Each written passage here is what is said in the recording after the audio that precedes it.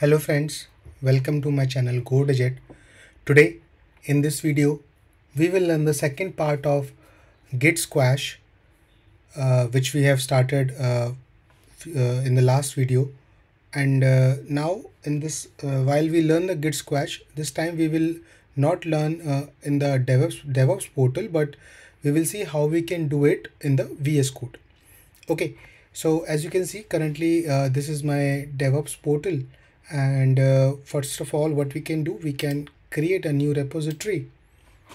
I can name it Git Squash, this time VS Code. Right, let me click on create. So you can see currently, as I explained you in the part 1 of the video. If you have not seen that, please go and watch that first, so that you can understand the basic overview about what exactly the Azure DevOps, what is this repository, what are these main branch, and so on. Okay, so currently this is my main branch, which have, you can see in the history, it has one commit. Right, now what I can do is that I click on branches and click on new branch, and let me create a new branch here out of main.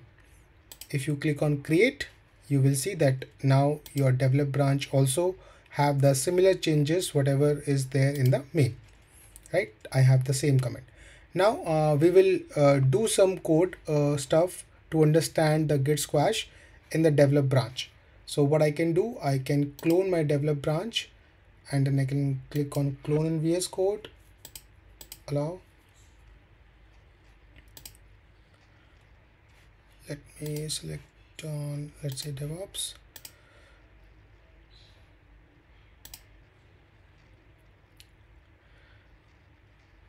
Okay, so now you can see that I can switch to develop. Okay, so what I can do is that let's take the same example which we have which we took in the last part of the video. So I can create one sample file, text file, and I'm making some changes here, like 1 plus 1 is equals to, let's say, 3. Okay, save the file, come here, stage your changes, and pass the commit message. Let's say this is my first commit. Okay, and push this. So I have successfully pushed my first commit to my develop branch. Okay, now I realize that okay, this is the wrong code and I have to make changes in it. So what I can do, I can make my another change, save the file, stage the changes, again commit message, commit and push. So the second commit is already pushed to the DevOps.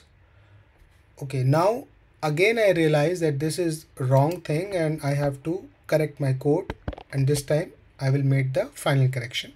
So what I can do, again save the file, stage the changes, and this is my third commit. So basically, to complete one work I took 3 commits.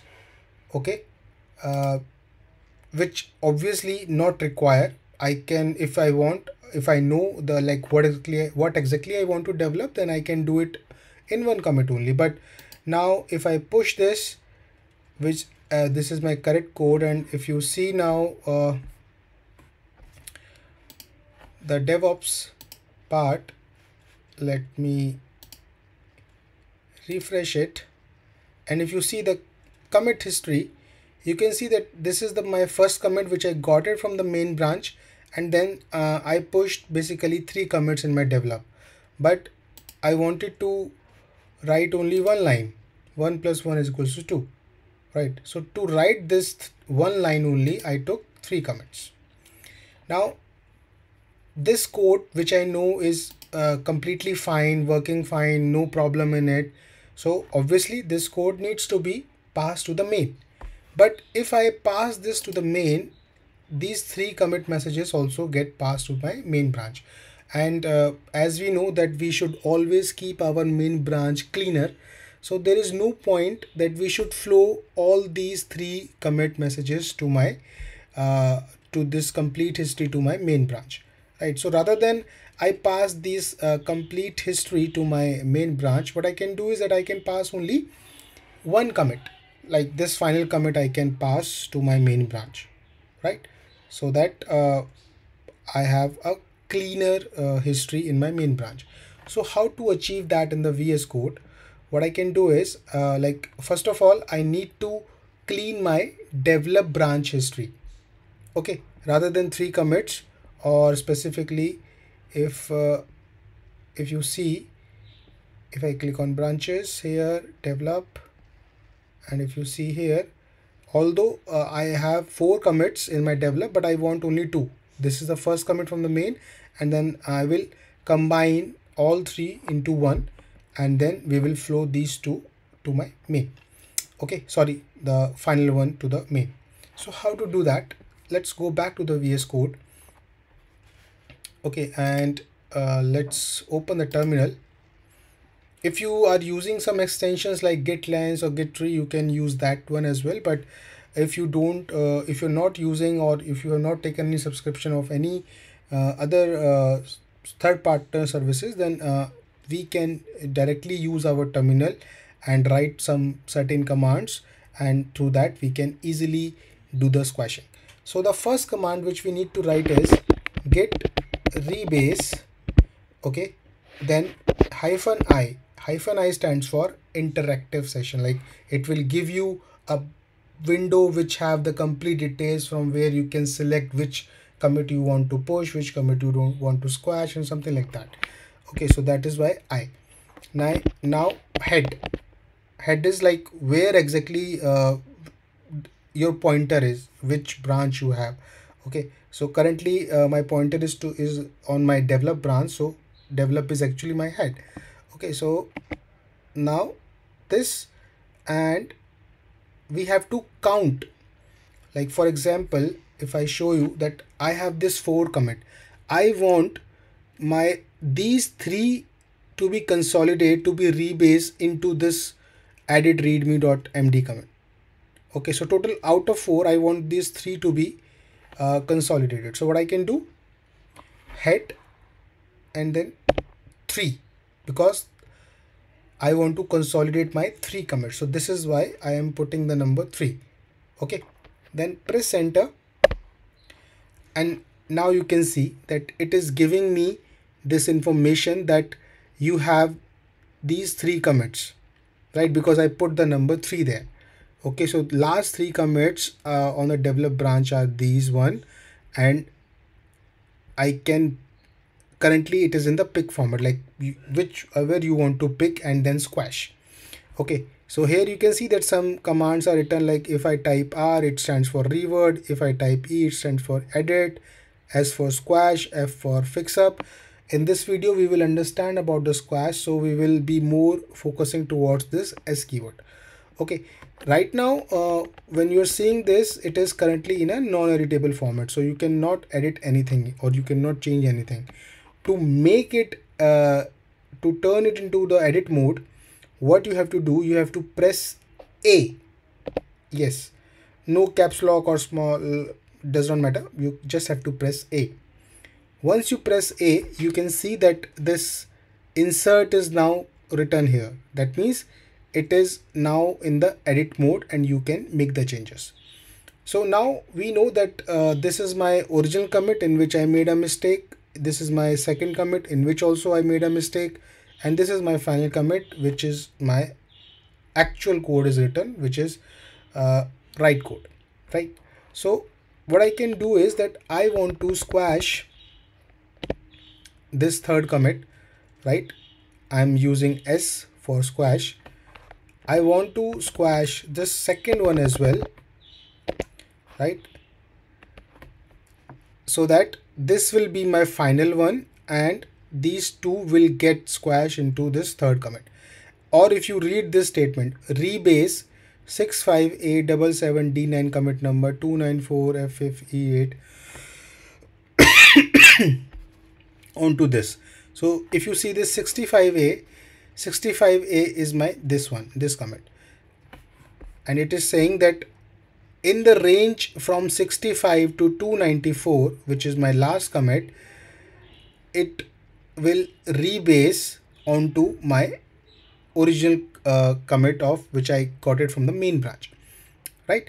So I just type SS there, and first one remain pick, so it will pick those one, and then it squash to second, and then it squash to third, right? In that way system will squash the, or you can in easy terms understand, and it will consolidate all my multiple commits into one. Okay, once you feel that you are done with everything, then you just have to press escape. When you press escape, insert mode is gone, so now you cannot edit again. Now you have to press colon, then W, and then Q, like write and quit. Okay, so just press enter, and now you can see here changes like staging, changes have been arrived in the stage as well.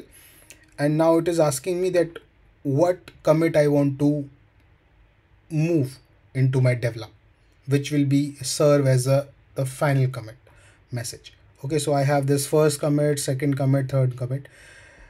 I don't want all these commit messages, I just want only one. So what I can do, I have to edit this, and as you know that I cannot edit directly. So first of all I have to press A, and then I don't want this first commit message, so what I can do, I can press hash. Hash means it will comment out that. Okay, then second commit is also something hash, right? It will not move there. Now this is the commit message which I really want to push, or if in that case you don't want that, then you can type a new message as well, like for example final commit, right? So once you're done with your commit message, again we know first of all we have to I'll go out of this insert mode, so press escape, then colon W Q, write and quit. Okay, so once it is done, you can see this message successfully rebased and updated, right? So it is rebased. Now we just have to push the changes to my DevOps. Okay, so to do that, either you can press this button, or there is a command like git push -f. Okay, just write this and press enter, and you are done. Now you see you are clear. And if you see your DevOps, let me refresh, and now you can see that all my first commit, second commit, third commit is gone, or you can say consolidated into this one as the last final commit. And if you see what is there here, just open this, and you can see this is the change, which is the right code, which was my last commit, right? So now my develop branch is very clear.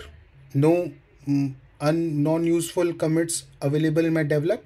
So now I just need to push this.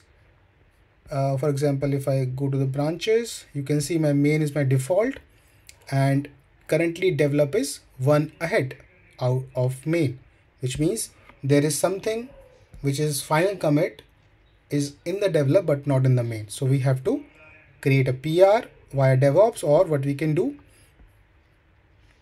we can switch to main,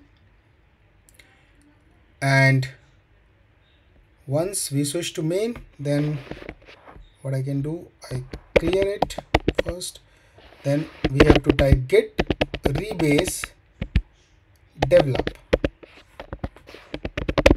right? I want to get my main rebase with develop.